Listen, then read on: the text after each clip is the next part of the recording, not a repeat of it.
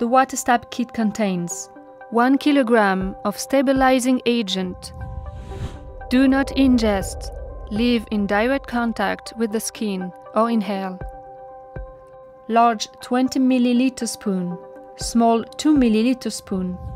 pH meter. When using the pH meter for the first time, calibrate it according to its manual. 60 ml syringe. 100 ml beaker. User's manual. You will also need protective gloves. Stir the active chlorine and test its pH. It should be around 9. Pour a small spoon of stabilizing agent for 2 liters, 5 small spoons for 15 liters, 4 large spoons for 60 liters.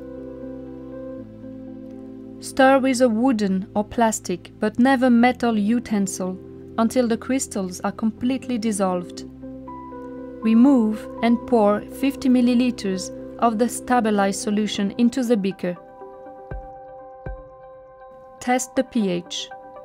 It should be between 9.9 and 10.5. If it is less than 9.9, repeat the procedure until the correct pH level is reached. Test the concentration of stabilized actin chlorine, again with the WataTest reagent. Label with the concentration obtained and the pH. Store in an opaque container. Rinse the kit's equipment thoroughly before and after any handling.